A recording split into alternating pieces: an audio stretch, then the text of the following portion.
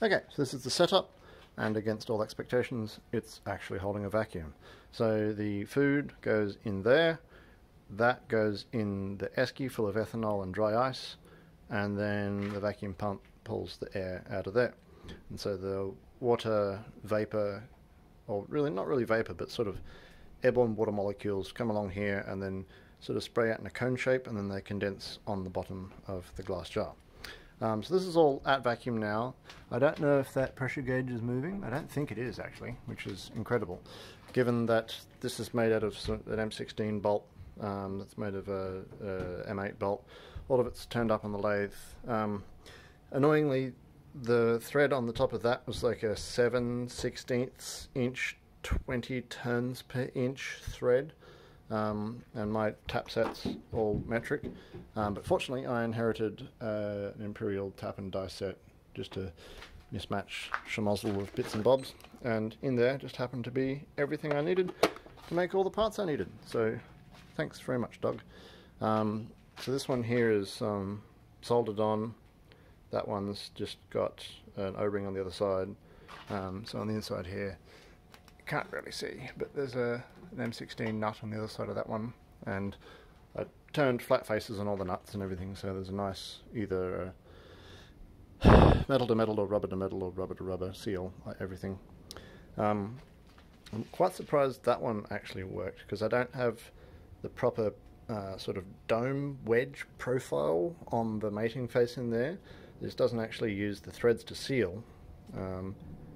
It just used the threads to pull a sort of ball into a cup sort of arrangement, but it seems to work, and it's still not losing any pressure.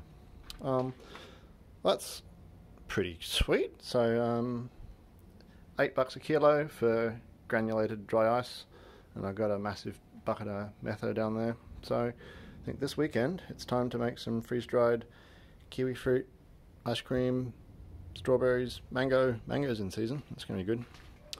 I might just leave this running. So part of the freeze-dry process is to get it all as close as you can to a vacuum, and then heat up the stuff that's in here, so it melts, no not melts, sort of sublimates the solid water from here into a gas, so it can spray out and condense on the bottom of here. But to heat this, I need to put some power, put some watts into it somehow.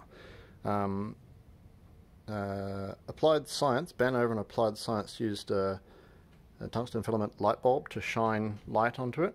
I don't know if any of that infrared was actually getting through to the food, because I would expect that all to be absorbed by the glass of the flask that it was in. But I'm hoping just to be able to chuck this in a temperature controlled water bath.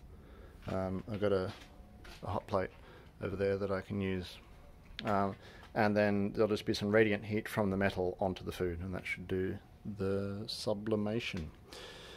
Okay, so in terms of optimization of this system, I'd like some bigger diameter pipes.